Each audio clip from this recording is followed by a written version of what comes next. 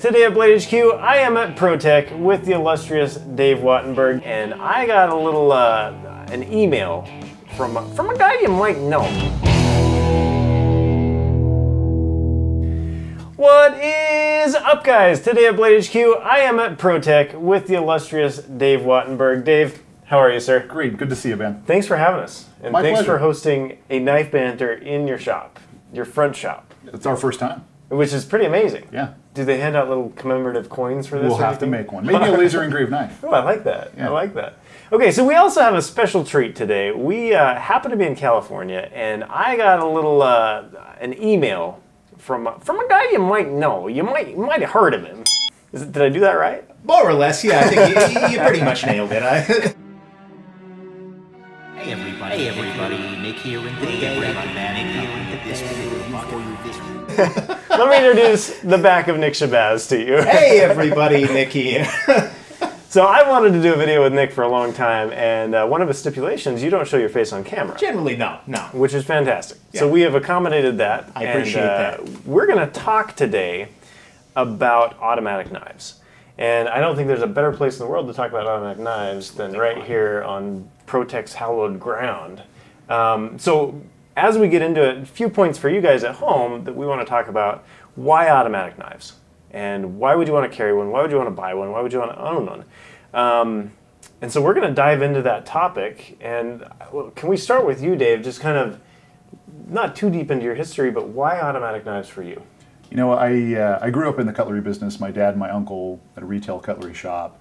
And as a kid, there was this like forbidden area in the store with these vintage American and Italian auto knives. And I was just always drawn to it, you know, and when I did get the chance to see one someplace and play with it, always enjoyed it so much. And, you know, thankfully the knife business and knife making has evolved to such an incredible place where we get to make things so far beyond what we need that we get to make what we enjoy and what we love. And the customers get to choose things that they enjoy and love. And for us here at Protech, autos are pretty high up there. So let's take noticed. yeah, let's take that idea. Is there something in your line that is so far beyond utilitarian that you've got on the table? Absolutely. So Let's just start with the good stuff here. Yeah, let's start all the way up. So this is an ultimate custom Newport, and this particular knife is a titanium frame that's been all hand satin finished. Can Nick touch it? Absolutely. I can see his hand. His hands are Yeah, getting fritzy over there. Holy crap!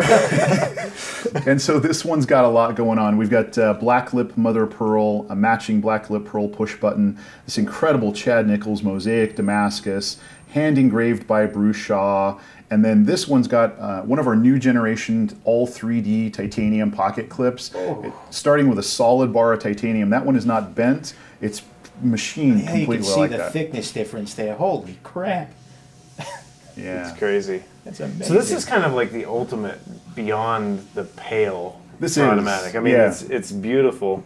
What about utilitarian? Take us to the opposite end of this. So Dave. one of the neat things about the Protech line is that we'll take a given model, in fact, almost all of our models, and we'll build it from a knife you can buy at Blade HQ for 150, 160 bucks, all the way up to the $1,500, $1,600 one, and way beyond that. So this is a solid aluminum frame with a real nice Ben Blue anodize, a stonewash. Patent pending. Patent Can you say All Ben rights Blue reserved. patent? pending, with a S35 stonewash blade, great steel, durable user finish, deep carry pocket clip, and this aluminum version, it's just about 2 ounces. So it's slender and light. It's a great knife to carry and use. A lot of guys and gals, for that matter, who are wearing a little nicer trouser, maybe not a jean, they love this deep carry clip. It's a nice light carry. And so literally from 150 up to, say, 1,600, up from there, in between.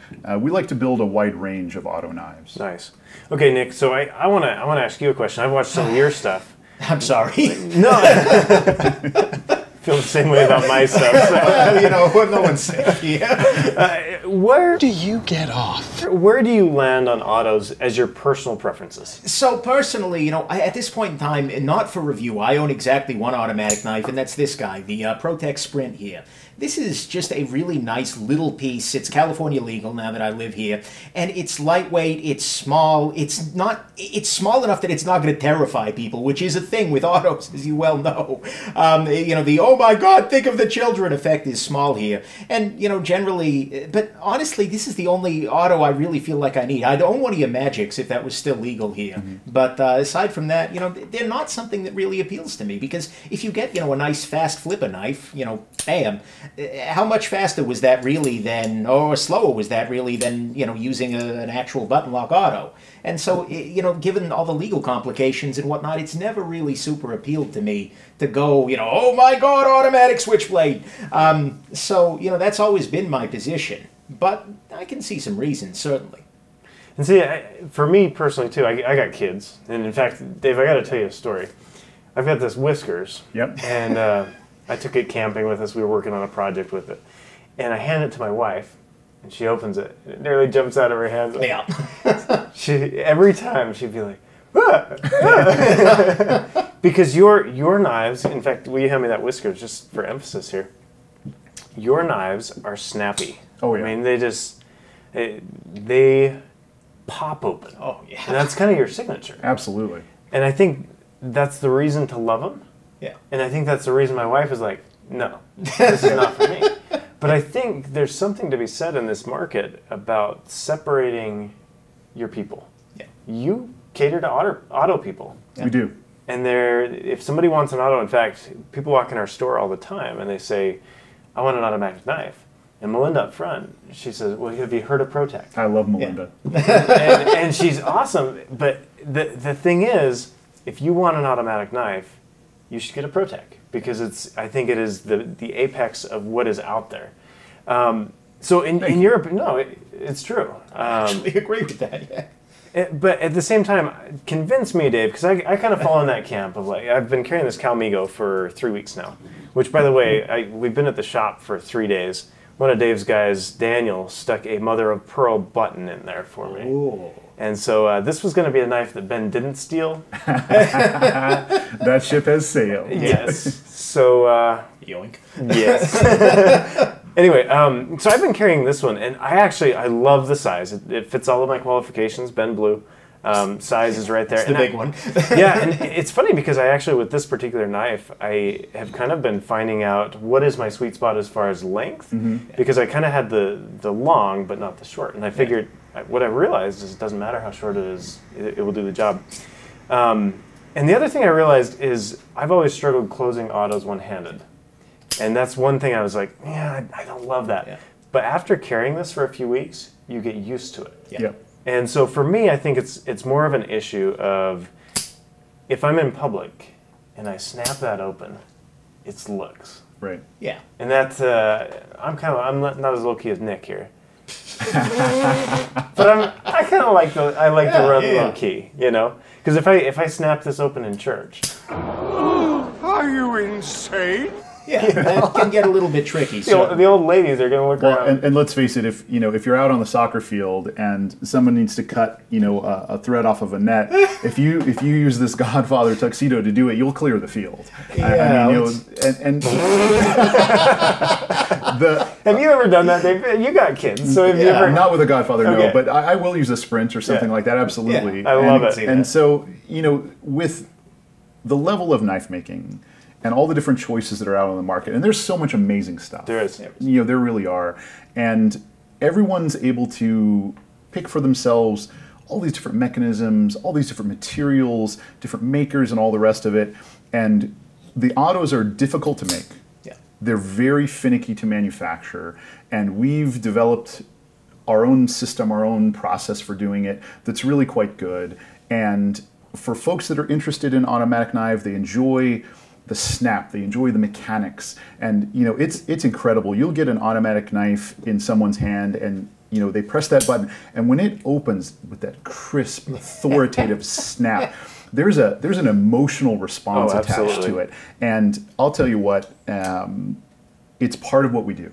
Yeah. Is to do it well enough that when that snaps open, it kind of makes you happy.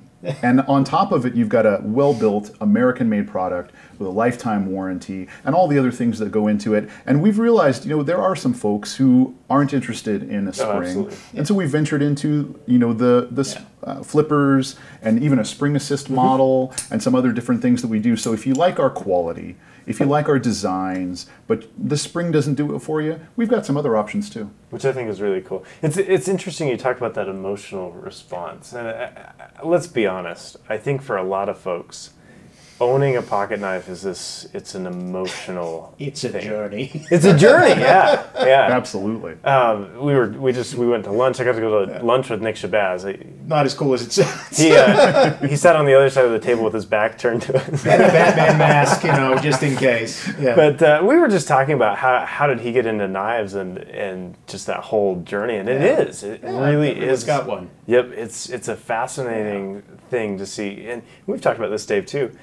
Knives become part of what you're doing in your everyday life, and I think you kind of inject a piece of yourself into the tool. Absolutely. And I think as a tool maker, you're doing the same thing as you make it. And it becomes not only yours, but it becomes yours as well. So, Dave, what else have you got on the table there? So this is one of our newer tactical response series, and this is the TR5. And we were talking at lunch a little bit about kind of the evolution of things as we build them. And if you look through some of our models, you say through the TR series, the tactical response, this is one of the newest generations, and so it has some refinements to it. As we've gone along these 19 years, we try continually to improve the knives. What can we do design-wise, materials, elements, every chance we get, we try to make them better. And so this has a lot of features. It's actually it's really one of the best knives we've ever built. You have my curiosity, but now you have my attention. And it's a very nice size, kind of a medium size. It's got the slide safety, S35.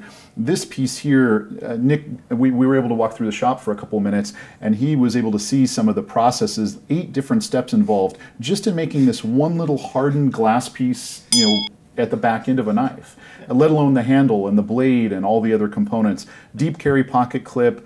Really a great all-around knife. I don't think you've had a chance to play with a TR5. Not really, no. These are absolutely really cool. Oh, S35, nice. So I think this is another element of automatic knives that we got to be cognizant of, is there are a lot of first responders. There's a lot of military folks, law enforcement folks that want and need an automatic knife. Why isn't automatic better for some of those professions? I'm not open to the table. You make them. Absolutely. So these men and women that do those type of jobs, they need tools that work for them. And we're always amazed and humbled when the elite, best of the best Navy SEALs and Secret Service and even local law enforcement friends of ours, when they make the choice to buy and carry a Protech knife, it means the world to us. And we're absolutely dedicated to making sure they have the best tool for the job. And most of the time, a pocket knife for somebody like that, it's a secondary, third backup. It's a safety tool. It's a rescue tool. There's so many different possible uses for it. And it's amazing, as we all know, sitting here and probably most of the people watching a video like this, if you're used to carrying a knife and it becomes part of your personal effects, part of, like you said, part of your daily carry, for a professional person, a law enforcement or military person, it's a whole nother level. It's not just something they've chosen out of emotion. They need it, and they need it to work, and they need the best tool they can get, and we're proud to provide it. That's cool. Well, and actually that hits on an important point, is that one advantage that an auto has is that it's always going to fire. When you have a spring that's this damn strong in this guy, it will fire 100%. You were just showing me, if you don't mind, somebody's got in a house fire, like their house caught fire and the knife still deploys. Yeah, the house burned to the ground. Yeah, so, I mean, right there, that is an element of, a very finicky bearing-based flipper knife is not always... You can be, deep in the stuff, if you will, and you're still probably going to have this guy fire, whereas something else might not. So that's definitely one point in the pro auto category. That was one thing I noticed. I used this on my sprinkler system. I'm out there cutting pipe. I got it all sorts of dirty. I had to bring it into the warranty department. I had some fun with that. But that was the other thing, is even though it's got dirt and muck in there, it still fires. Oh yeah. Here's a good example. This one is a TR2 in a full full stainless steel frame, 416. It's got a black lit pearl push button. Give that one a go, Nick. Yeah, this one fires like, holy crap! That sound! Yeah. We were talking about the like a sound, but holy shotgun crap, the racking, yeah. sound! Holy cow! One way I like to judge autos is by the I call it the arm jiggle factor. So watch the arm here. Does it jiggle the You arm? don't have or any not? jiggle. I know, but like, Come on, does it jiggle the arm or not? You know, and yours always they're great arm Absolutely. jigglers. Yep. Plus 3 arm jiggle points. is that on the Blade HQ? One of the specs, arm jiggle factor 2 out of 5? No. Some kind of a needle. Yeah, exactly. Well, it's just an arm that just. The reading is off the chart. But there's an interesting thing here too. Some autos you can pull the button back and let it go, and it will stop. Yeah. Yours don't stop. I mean, it can even just taking that just a hair. Yeah. Your spring takes it all the way to open. The every single spring, time. the tolerances, the time spent obsessing about all these tolerances and quality issues. And it's not an inexpensive way to manufacture something, that's for sure. But the result is exactly like you said. You get something where the snap is unique and excellent. And that's what we go for. This one's kind of neat. You know, we try to offer a variety of different surface finishes. This is actually print anodized with a kind of a vintage flag motif. It's an incredible process done by Peter Kellett, a friend of ours. Nice. That one's got a gold lit pearl push button and then a hand ground blade, hand ground by Mike Geary, custom knife maker friend of ours. And so across the Protech line, again, you know, from your basic all black duty knife that's really well suited to law enforcement and military, something a little more interesting with different colors, different textures, all the way up to the investor collector category. Sure. And this is a beautiful pice. Investor collector, I like that. I'm going to start calling myself that just so I feel better. I'm not obsessed with knives. I'm an investor collector.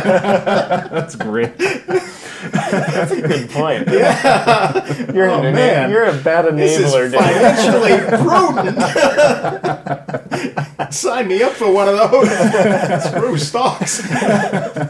Investor collector. I love it. I love it. That's a beautiful piece. I like that one. Okay, what else? So we looked at the Cambria. We looked at And then just another flavor of the Sprint. I know it's Awesome. a favorite knife of Nick's, and we just finished this group with this special gray anodized carbon fiber. You know, we're always trying to come up with something a little different, and a lot of times we'll run, you know, mainly black, and then we'll mix in some colors just, you know, for kicks. And so this is a limited group. I think we only made about 60 of them. Nice. And so kind of a non-catalog thing. And if you look at Blade HQ or your favorite knife dealer, and Blade you, HQ. exactly. Same thing. If you're Subtle plug there, people. you'll always notice if you're looking for something new, something different, that there'll be a Protech for you to see. Oh, absolutely.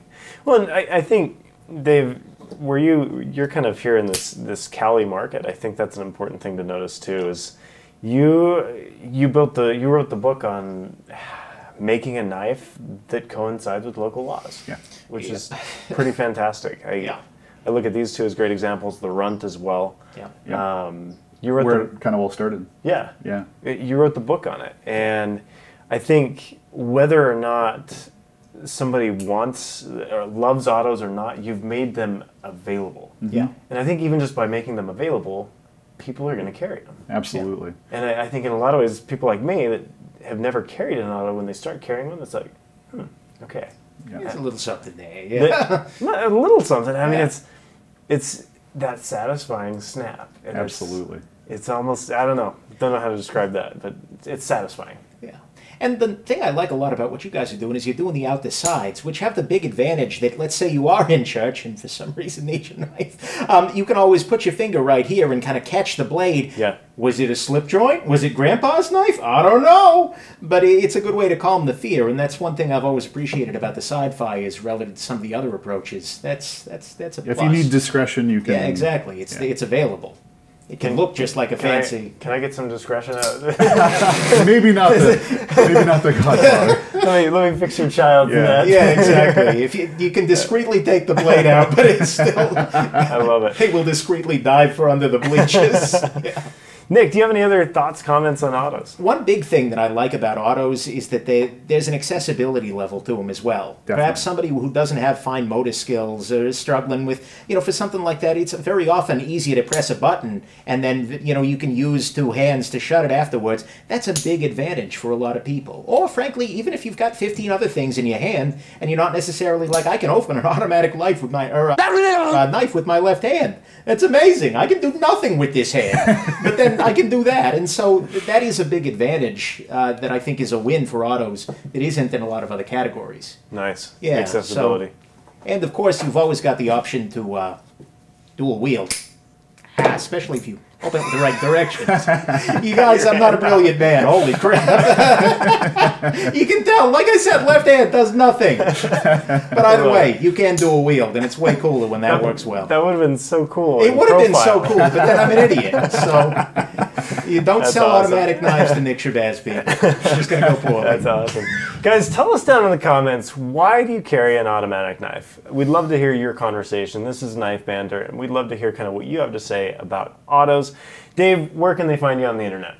ProtechKnife.com, and certainly when you're ready to buy, BladeHQ.com. Sure. And on Instagram, you guys are Protech Knives. We are. Right. And Nick, where can they find you on the internet? YouTube.com/Nick Shabazz, NickShabazz.com, which just sends you there, and then Instagram, Nick Shabazz. Awesome. Awesome. Nick, Dave, you guys are awesome. Thank you so much. Good fun. Thank you so much. Sorry. Sorry.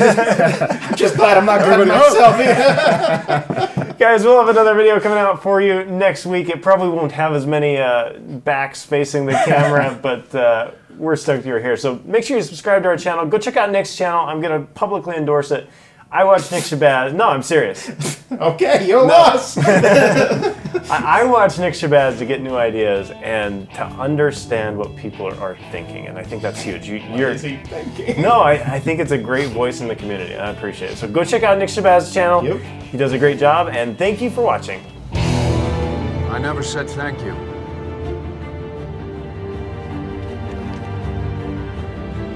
And you'll never have to.